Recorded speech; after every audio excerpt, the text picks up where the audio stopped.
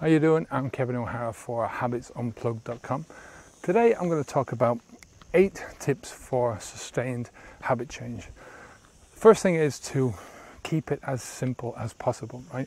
Keep it slow, keep it steady, but keep it simple. You know, habit change is not going to happen overnight, regardless of how you want it to happen overnight, how you want it to change immediately, how much other people try and say to you, well, you know, you can change your habit in 7 days. All it takes is 25 days for complete habit change. Ain't gonna happen, right? 30 days is a good time period for getting a grip on a habit, right? For sort of going through 4 full weeks, right? And understanding a lot about your habit, what's triggering your habit, what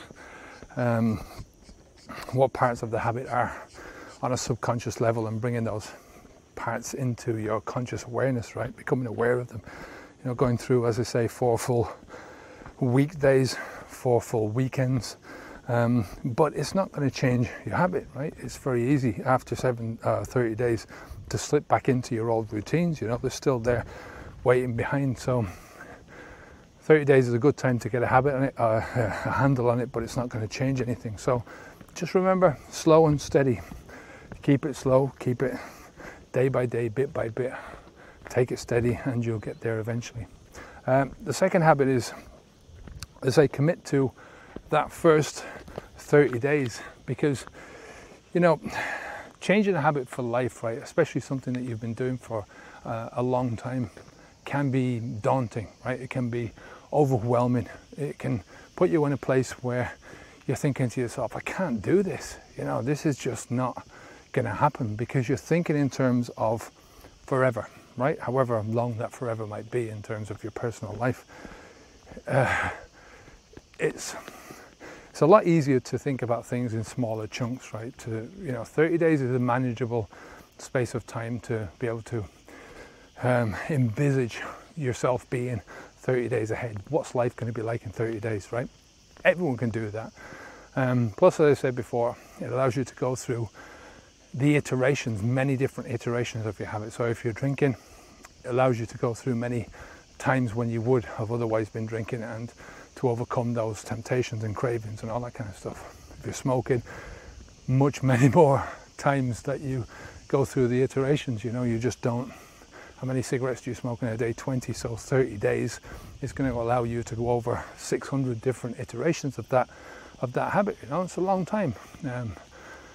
So it just gives you a better handle, and it allows you to see things from a much clearer perspective. Once you get to day 25, for instance, on your 30 day, first 30 days, then start planning for the next 30 days. So you're not coming to day 30, or even worse, day 31, and starting to think, what do we do now? You know, start thinking about this well before you get to that end goal. Then you move into your next 30 days, right? And before you know it, you've got 60 days done. Move into your next 30 days, and before you know it, you've got 90 days on, so forth, right? The only way to change a habit is to experiment, right? I'm not talking about this from the perspective of not doing what you're trying not to do, right? So if you're quitting drinking, quitting smoking, quitting eating 4 cheese pizzas, you know exactly what you've got to do in order to achieve that end result, right? You've got to not do that one thing that you said you're not going to do, right? But it's not as simple as that. What's left is a lot of gaps that used to be filled by the alcohol or the cigarettes or the fast food, that you've now got to fill with something else. And hopefully you're thinking along the lines of filling those gaps with something positive, healthy, life-sustaining, something which is going to extend your life and prolong your life, and make your life about quality instead of immediate results. You know, the getting what you want now and forgetting about the pain that you're going to be caused in the future, the consequences of those things. So when you're going into this, you're going into this from the perspective of a drinker's mind, or a smoker's mind, or a person who eats fast food as a way of life. You're going into it from that perspective, so you've got to experiment with the alternatives. Some of the alternatives will work for you. Some of them you're going to be able to take on full force, and others you're not going to be able to. So it's just a question of experimenting, trying different things out, trying different things on for size, seeing what fits into your particular life. There's no point in me telling you what fits into my life. Some of the things might fit into your life, but most of them won't. So you have to experiment until you find what works for you and what doesn't. I often tell people to focus forwards when they're going into habit change. You know, don't focus backwards, because what you focus on is what you get. But from the sense of understanding your old habit, you need to understand why you were doing it. You know, what benefits you were getting, what was the rewards that you were getting from the drinking or the smoking or whatever. And from there, you can start to work out how you can replace those rewards, right? I know it might sound like an obvious thing, but most people don't think about it from this perspective. And I'm not talking about replacing the reward of getting drunk. There is a reason why you're getting drunk, right? And that reason might be to relax, to de-stress, to overcome problems or forget about problems. So it's figuring out what's lying underneath and how you're going to get to that result, or how you're going to deal with those things that you used to deal with in this way. And you'll find that there are much, much better ways of dealing with these situations than drinking or smoking or whatever. Number 5 is that in order to change, in order for any habit change to be effective, you've got to accept that you've got to get outside of your discomfort zone. You've got to first accept that discomfort is part of the process of change. You've got to build that into your thinking and embrace the concept. If you can't embrace the concept of discomfort, you ain't going to get past day 1. Never mind day 30, because it's all about feeling discomfort. Discomfort about the cravings, discomfort about the triggers, discomfort about not getting your reward, discomfort about thinking about your habit, discomfort about thinking about how you're going to replace the habit with something else. You know, there's so many levels of discomfort on this, but it is only discomfort, and all this discomfort will pass, not only in the short term, in terms of you have an incident of feeling the craving coming up, but also in the long term. You know, your feelings of cravings will last maybe 5 minutes, 10 minutes if you do something about it, right? If you sit there and dwell on it, mull over the discomfort in your mind and feel sorry for yourself, then it's going to last longer, right? But if you do something about it, if you use one of the techniques that I teach here or over on Alcohol Mastery, then the discomfort will only last a few minutes.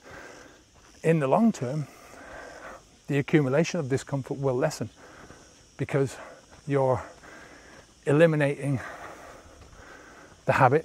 The more days you get into this, the more of a handle you get on your habit, the less the discomfort will be. On the reverse side of it, if you don't quit your habit, you're talking about increasing the discomfort, right? You might decrease the discomfort that you feel in the moment, but you'll increase the discomfort that you feel in the long term because of the consequences of the habit. You know, your consequences of the reasons why you're doing this in the first place. So listen to those. When you're doing this, don't worry about perfecting things. You're never going to perfect things, right? You're just going to drive yourself mad with the whole idea, right? Don't worry about making mistakes either. You know, we all make mistakes, and mistakes are part and parcel of the journey. They're just an integral part of what you have to go through. Same as discomfort, you know. You're going to go through discomfort. You're going to go through mistakes, and nobody is perfect, right? Everyone makes these mistakes, so don't worry about that. Number 7 is to know your reason why Your reason why is what gives meaning to your habit change, why you're doing this, right? And the more of a deep understanding and a deep reason you've got behind it, a deep meaning, a meaningful meaning, the better it is for you, the more likely you are to continue this into the long term, the more likely you are to embrace the whole prospect of habit change and embrace your new life and not, be continuously looking back over your shoulder at what could have been or the old life that you used to live and how good it was, If it was so fucking good, you'd still be doing it. You wouldn't be trying to change it. So why are you trying to change it, right? So understand your reason why. My reason why for most of the habits that I try and change in my life, most of the behaviors that I'm trying to get rid of, most of the habits that I'm trying to establish in my life are revolving around people. So my son, my granddaughter, my partner. I just want to try and be the best possible version of myself as I can for other people, right? For myself as well, but it's to have that underlying. I think it's